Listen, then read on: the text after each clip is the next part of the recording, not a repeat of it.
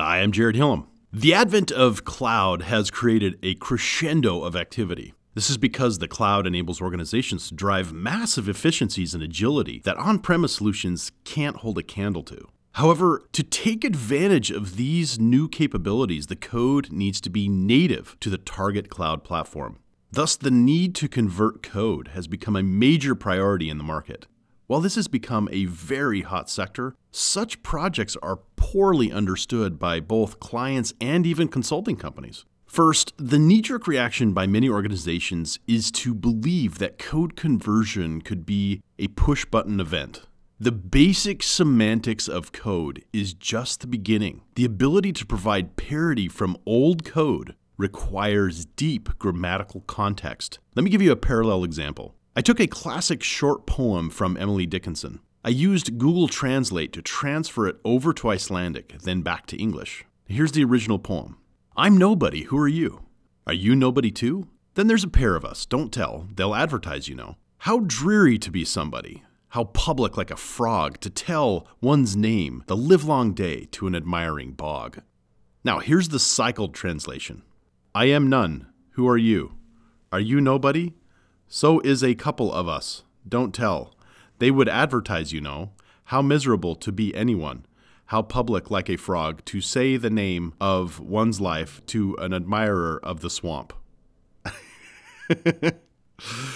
Obviously, we've lost the meaning almost completely. The words might be semantically similar, but the whole picture and depth is gone. Not to mention the lack of rhyme. Now imagine the measure of your translation being validated by data that has to match exactly. So doing code conversions cannot be treated as a one-time, over-the-wall event. Code conversion is a cyclical event of adaptation which incorporates not just the semantics of the code conversion, but the grammar, naming conventions, methodologies, and this all evolves during the project to meet data tests at the ground level. This doesn't mean that we have to rebuild everything from the ground up. The effort of code conversion is still intended to capture the old code and make it new. But code conversions are only as good as the adapted patterns they identify.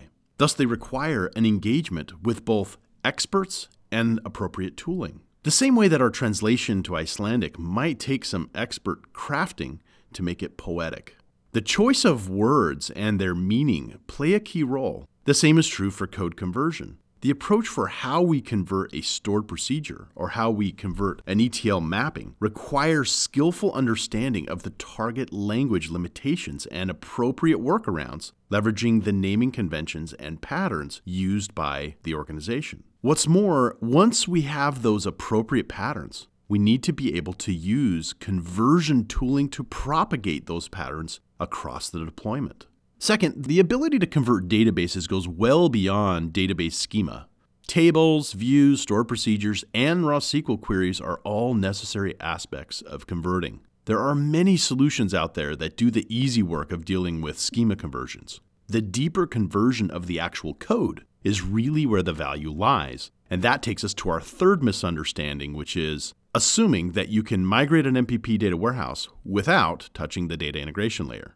In the rare case where all the data integration is following an ELT process, this might be possible. But in the vast majority of cases, the ETL/ELT method has to be deeply understood and often converted wholesale. Fortunately, there are tools out there that facilitate this cyclical conversion process. Liquidity can guide you through code conversion and act as a team of expert translators in making the code conversion happen. I've written a white paper about code conversion titled The Code Liquidity Problem, which you can find in the video description.